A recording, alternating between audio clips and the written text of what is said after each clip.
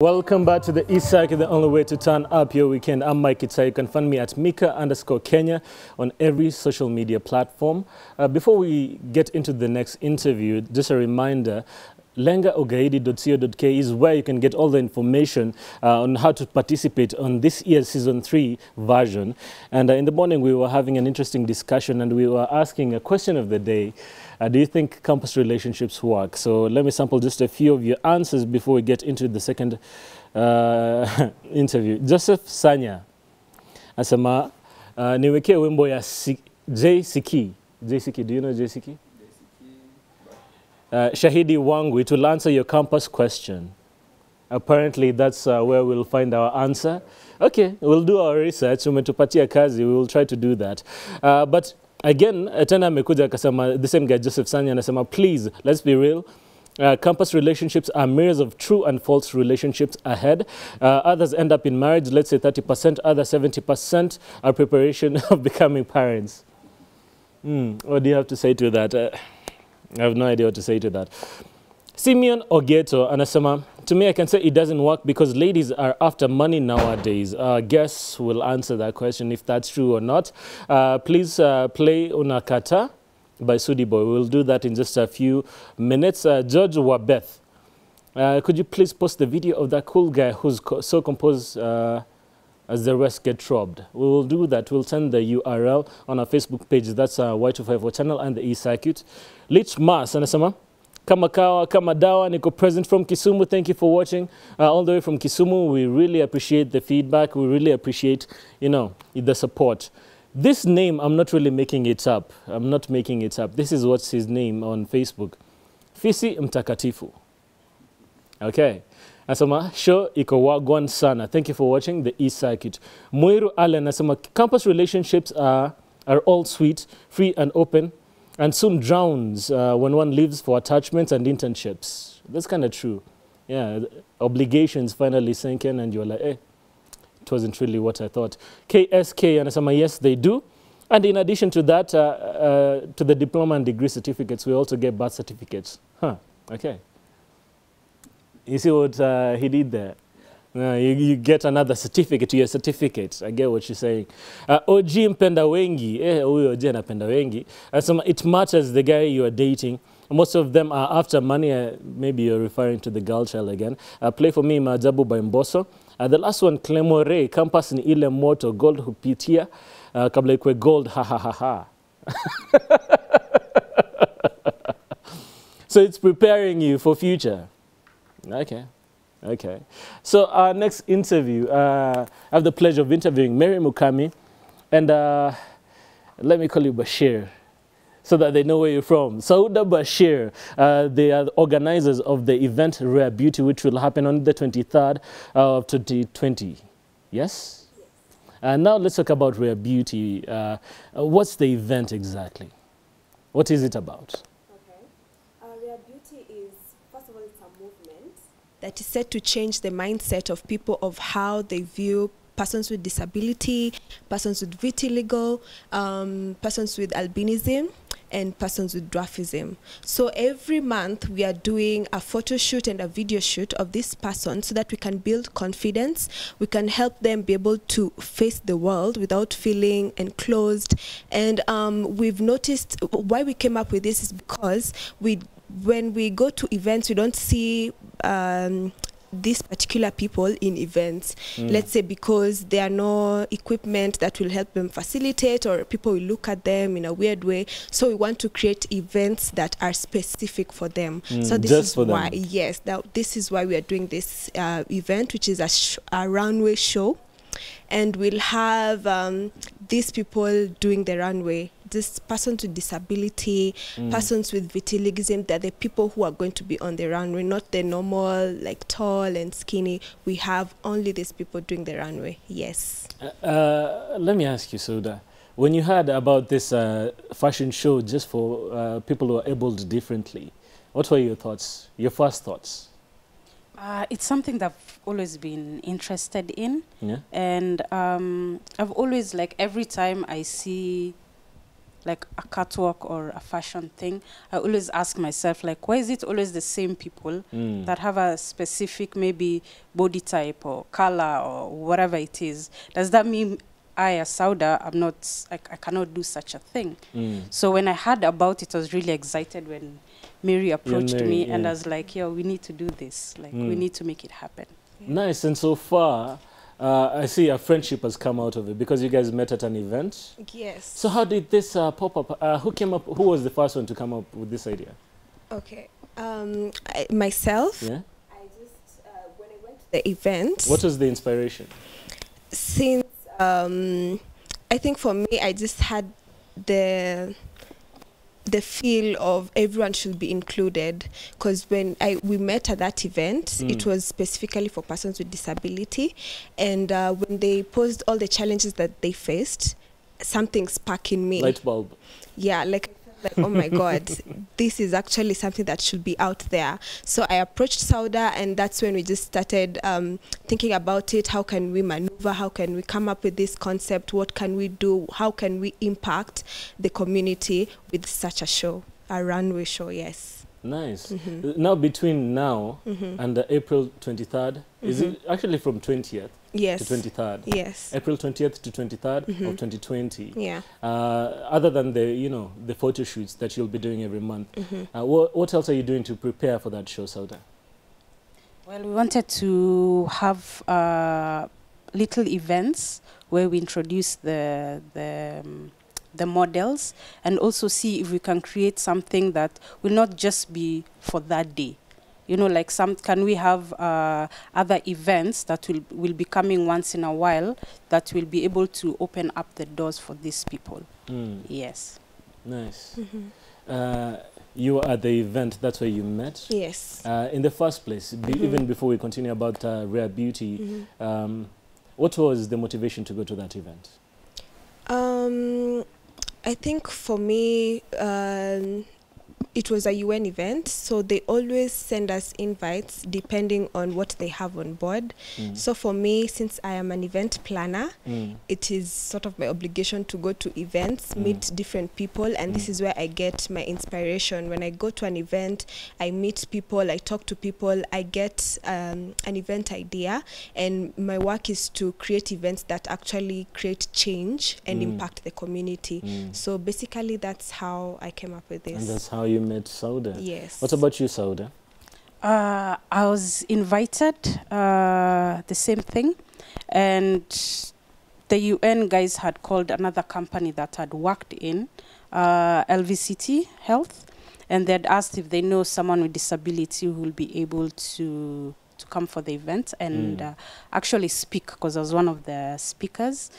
And they're like, yeah, we know someone. So ended up being invited, and they mentioned that I was at this. I was the model at the Safaricom. I think you've seen one of the billboards. Yes, I have. Yeah. So they're like, yeah, we need her there. So that's how I ended up being at the event. And I think one thing that we clicked was the fact that I love fashion, and I feel like people with disability, like whenever people meet me, they're like, you're so different. Like, you're not like the rest. I'm like, what do you mean? They're like, you dress up, you do makeup, you do all these things. So for me, with her coming up with the idea was so easy, because it's something I actually love. Because even with the Safaricom adverts, I'd approached Safaricom. I work for Safaricom, and I approached them. I'm like, why don't we ever have a person with disability on any of the adverts? Because, I mean, it doesn't mean, like, we're always seeing the same thing, like I said. Like, why can't we have... generic adverts. Yes, just a kawaida advert. Like, it doesn't have... Because all we always see about disability is sadness, and we need help, we need this, we need this. Like, why can't it just be a general advert? Yeah. Nice, nice. Now, like I said earlier, we were having a discussion before the interview. My favorite part about Rare Beauty is the self-confidence part. So how will you go about this exactly, other than the modeling part and the photo shoots every month? All right. So one thing we are doing is we are measuring on videos. So these videos are sort of telling a story. So we have someone one of our models, we take a video of what they like to do. Let's say we have one who plays basketball. So we'll go to the pitch, we take a video of her playing basketball. Then after that, she tells a story of her, about herself, what she likes to do, why she likes to do it, what kind of challenges she's facing, what she'd like different, and people to know about her. Then we'll have, towards the event, we'll have a whole week of thorough self-confidence, like sort of a team building event where we'll call different speakers to come and talk to them, to come and train them on how to better themselves, how to dress better, how to look better, how to, you know, be a better person. So basically that's what we're doing. Yes. Nice. With that regard, Sauda, you said that people always viewed you differently. What do you think that is? What is it about you exactly? If you could, you know, talk about yourself for a minute. Talk about, oh God, that's like the hardest thing to do. Yes, it is. I think the fact that I'm easy with people, and for me, I always say, even when I see anyone, like even my friends, I always tell them, if you look good, if you dress up, it gives you a lot of confidence, you know? So for me, I always make sure I dress up, and it always gives me a lot of confidence. So at the end of it, like people are like, you don't dress this way, you take time to dress up. I'm like, just because I'm physically challenged does not mean like I shouldn't look good, you know? And at the same time, you know, I also go out. So whenever people see me, they're like, okay, you're in a club. Like, what are you doing in a club, you know? So for me, I want to see more people with disability or with albinism, like being free, being out there. Because I feel like if we do this, when you see someone with disability, you're not going to stare at them. It will be something regular for you, you know? But the fact that you'll never see anyone with disability or albinism or whatever in an event, even kids who have it, or parents who have kids with such disabilities don't know what to do. But if we do this, if they see Sauda, if they see someone else like one of our models, they'll be like, oh, there are other people like me. And who are having fun and being open and doing their thing. Yeah. Exactly. So that's what we are trying to bring out. Yes, to start. I like that. I like that a lot. So far, in terms of, you know, people who are involved in the event, upcoming event in April, how many people so far? The models? Yeah. We have 10 and we are growing. Yeah. Since it's a sort of a movement, we want to get as many as possible to actually model. Where do you meet them? I think just in normal basis, you just meet someone and you strike a conversation and that's it. You, basically, that's what I can say. I hope you're involving the boy child as well, Sauda. Is it good to need makeup? Actually, we were thinking about it, and we were like, we'd love to involve them in the next one. The next one? Yeah, we said, let's do the next one, because we were really trying to push it the first time. So we were like, we need to, that's why I was saying it shouldn't, we don't want it to be an event just for this year. Like, it should be something that grows. An annual thing. Yes. Yeah. So hopefully maybe even a monthly thing. Yeah. You never know. Eventually. Definitely. Yeah, you never know. So with some of the models, some of them I knew from, people with disability, and some of them we, how do I say it? Like one of them who plays basketball, so I used to swim, so we got to know each other. So once you know one person, it's kind of easy to find the rest. Like, oh, is there someone? There's some I work with. So it's just working with who is also interested. Because we don't want to just... try to force it on them. Yes, force it on anyone. Plus, for me as Sauda, I feel like even if I say I'm a model, I need to act the part. You get? Because even the other models are doing the same thing. So I don't want someone who... I'm going to give you a leeway just because you're... Yes, I need someone who's serious. Exactly. So, yes. Will that be part of it?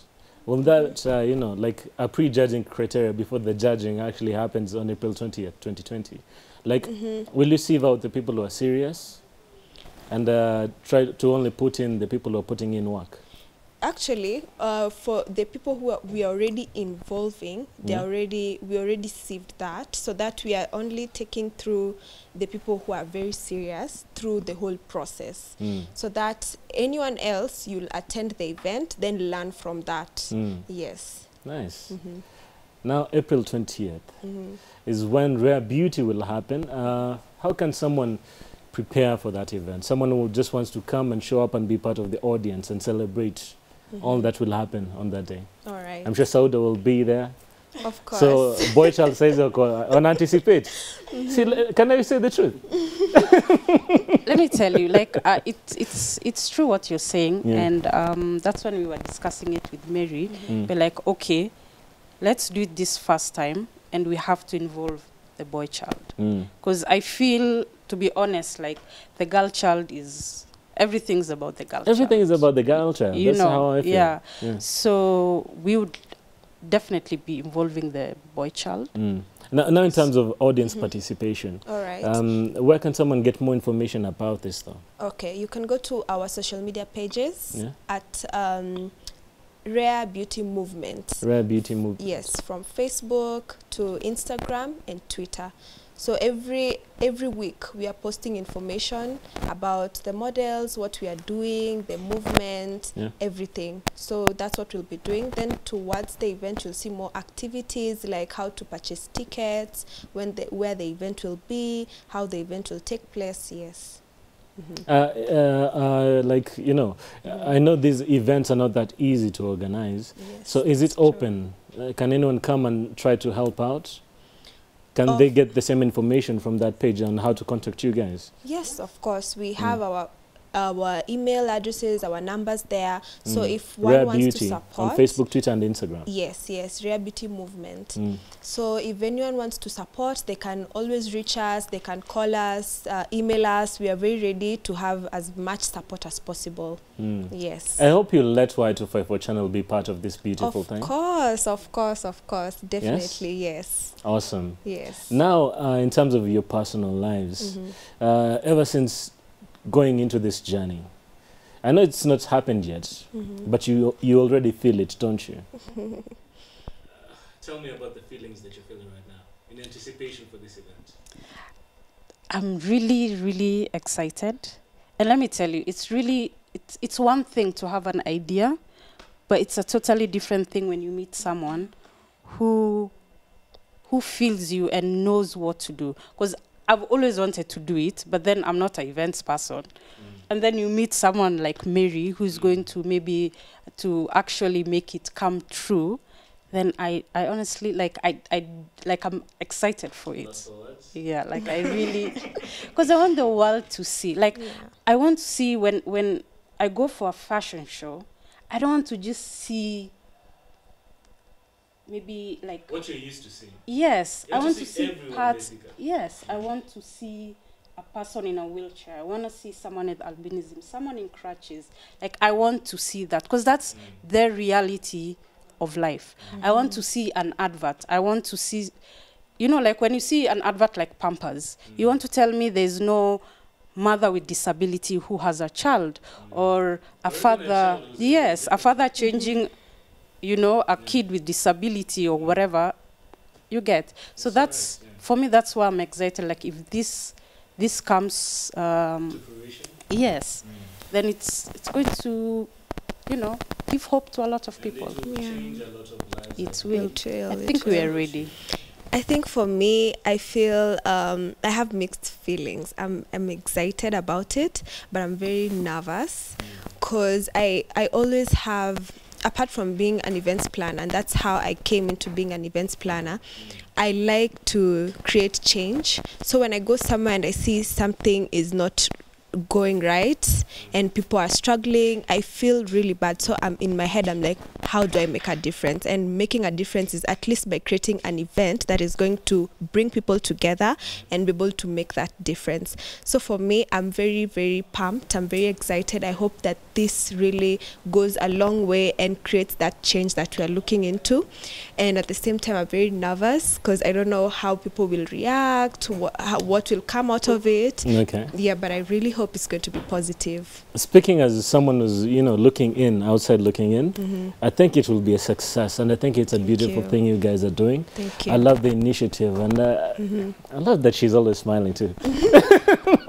Yeah. Means, you know, the Thank you. positivity, Yeah. even surrounding the preparation for the event is just awesome. Thank you. And would you like to send a shout out? Let's conclude with that. All right. Camera number 4 is yours. All right. Okay, I think I'd shout out to friends, family, and everyone out there who is willing to join the movement. We are really here with open arms, ready to receive you and support you and give you the heads up. Yeah. Sauda Bashir. Same, I'll shout out to my friends, my family. I feel like they're the greatest supporters for me. And I would also like to tell people with disability or albinism or whatever it is, like, have faith, you know, be confident, you know, like, that's who you are. There's nothing you can do about it. So just do what you have to do. And even parents who have such kids, don't hide your kids. Show them off. Yeah, show your kids off, because confidence is built at home. Yeah. I am who I am today because of how my family treated me. Yeah. That's a beautiful thing, yeah? Nice, nice, nice. Rare Beauty Movement, that's where you can find them on Facebook, Twitter, and Instagram. And also a reminder, a question of the day, do you think campus relationships work? And of course, you know you guys can't live without answering the question. So do you think it can? Well, I think for me, it depends with the type of relationship. If you're in it to be serious, definitely it will work. But if you're in it to just play around or see if, or feel that you're in a relationship, then it won't work. That's the tough one, yeah? Just to feel like you're... Like, so that like you're not part left of some out. group. Exactly. I get what you're saying. Sauda. I feel like it's a hard one. I feel at that age is where a lot of experimenting takes place. And from what I've seen, having been in campus, is I noticed, like, when you're in campus, you know, you're together. You're always together. Always constantly together. You're like, why won't you leave? Yes, until I noticed when I was in campus, like, immediately one of you goes for internship. You know, you see things differently. So at some point, I feel like that's where now it's going to determine if your relationship is going to stick or not. Whether it was real or not. If it was real or not. Because, you know, you're going to see the world totally, you're earning money, you're meeting new people, you're doing all these things. So, but it can work. I don't know about this generation, but yeah. This generation, though, it's a whole different breed. It's a whole different, yeah. So, sir, thank you guys so much for coming through. And another reminder, Rare Beauty, Rare Beauty Movement. Rare Beauty Movement. Yes. Sorry. It's okay. That's where you can find them on Facebook, Twitter, and Instagram. And also you can answer a question of the day on Y254 channel and the Ecircuit. Of course, you can find me at Mika_Kenya and Rajiz, the DJ, on Facebook, Twitter, and Instagram. We'll be back after this.